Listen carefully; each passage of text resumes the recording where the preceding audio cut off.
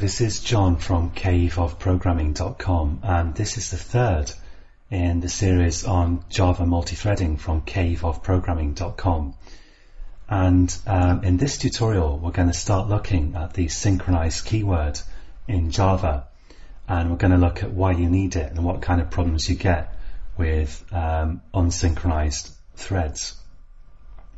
So I'm in Eclipse, and I've got a class created here with a main method, and I'm just going to create an instance of this class because I want to give it some instance variables, and I'll give it a method called public void do work, just to have a kind of starting point to run.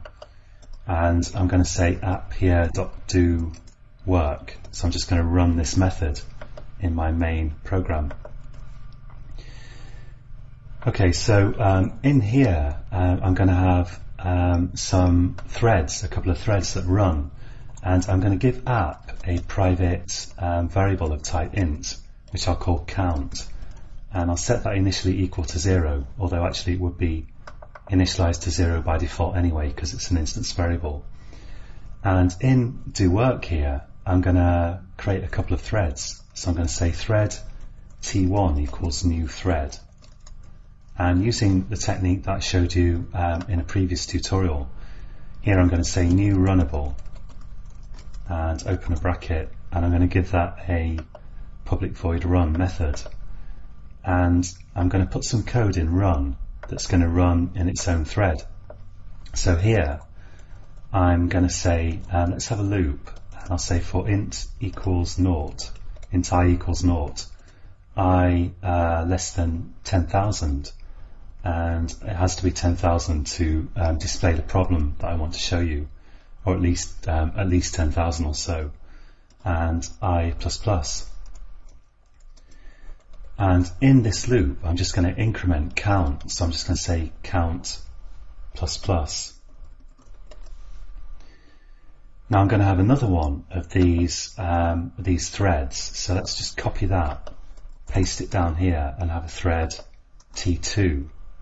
And then I'm going to start both of these threads, so t1.start and t2.start. So both loops are going to be running at the same time, roughly. And then I'm going to say sysout count is, and let's see the value of count. So we've got two threads trying to increment count 10,000 times each at the same time, so they're both accessing the same variable here. And then we display the value of the variable. Now you might already notice a problem with this code, and I'm going to run it and we'll see what happens. So if I run it, it says count is 0, and the reason for that is that here I start both of the threads, but start always returns immediately because it spawns a thread, an extra thread. That's kind of the whole point of it. So this executes, and then in the main thread this executes, and then this executes, and then after this these loops are continuing to run. So basically we're outputting the value of count before these loops have really had time to get started. So to fix that we need to wait until both of these threads have finished executing before we display the value of count. And of course we'll expect count to have a value of 20,000 because both threads are incrementing it 10,000 times.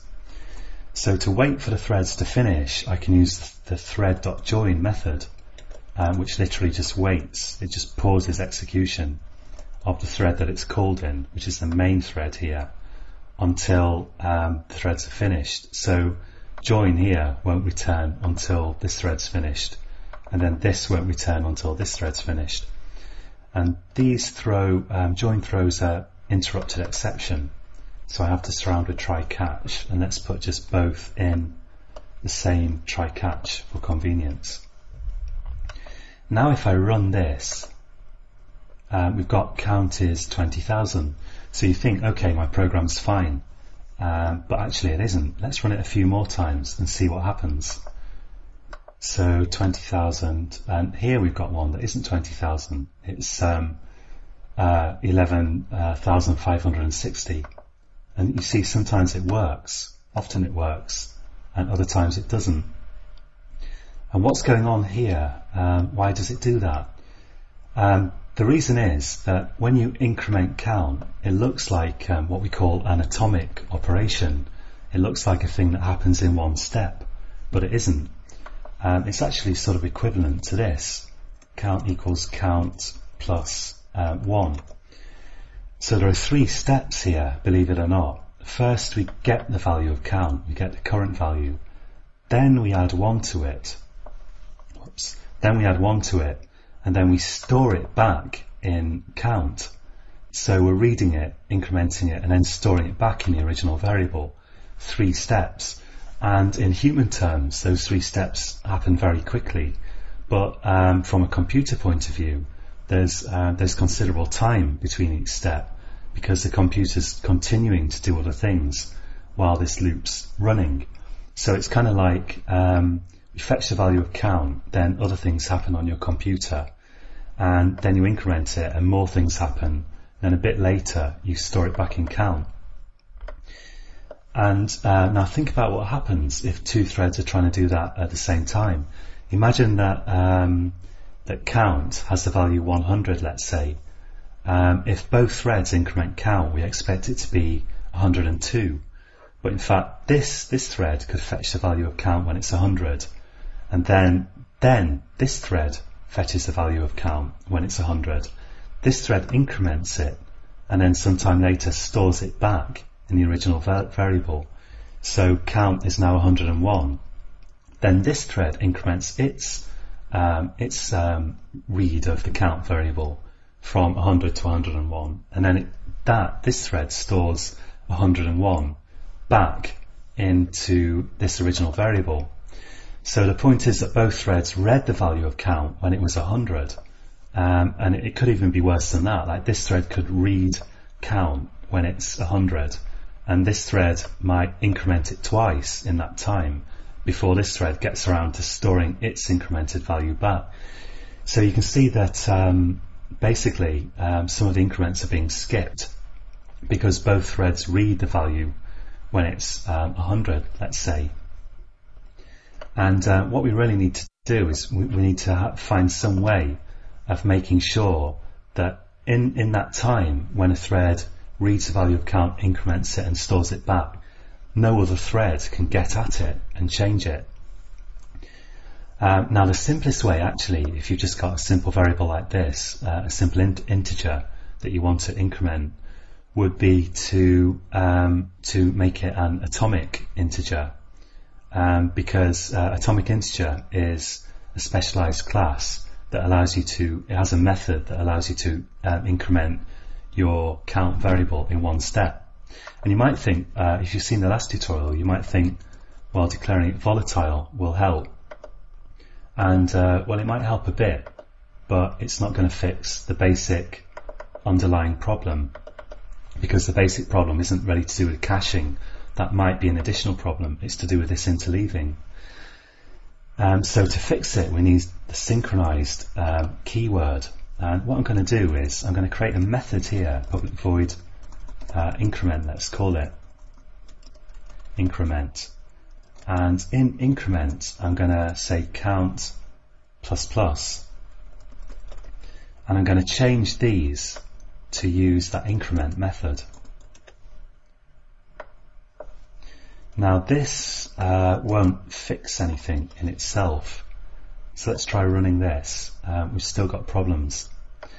But what I can do is I can say that increment is synchronized. I just add the synchronized keyword on here, and now when we run it, magically it's always 20,000. We've got rid of those problems with the threads interleaving. And what synchronized actually does is every object in Java, let's just close this console. I don't really know how to. There we go. Okay, every object in Java has what we call an intrinsic lock or a monitor lock. You could also call it a mutex. And if you call a synchronized method of an object, in this case we're calling the synchronized method of this app object here, you have to acquire the intrinsic lock before you can call it. And the thing is that only one thread can acquire the intrinsic lock at a time. And if one thread acquires the intrinsic lock and runs this method, and if another thread at the same time tries to call this method, then the second thread will just have to wait. It will just quietly wait until the first thread releases the intrinsic lock by the method finishing executing. So every object has one of these intrinsic locks, and only one thread can acquire it at a given time. And a method marked synchronized can only be called by behind the scenes acquiring the intrinsic lock, and that's why that fixes this problem. And you need to be aware of this whenever you've got multiple threads accessing shared data. And by the way, you don't need to declare this volatile now, because if you've declared, if you're running something in a synchronized block, then it's guaranteed that the current state of the variables in here, shared variables, will be visible to all threads, which is what volatile does. It just guarantees that all threads can see the current state of a variable, and synchronized handles that itself.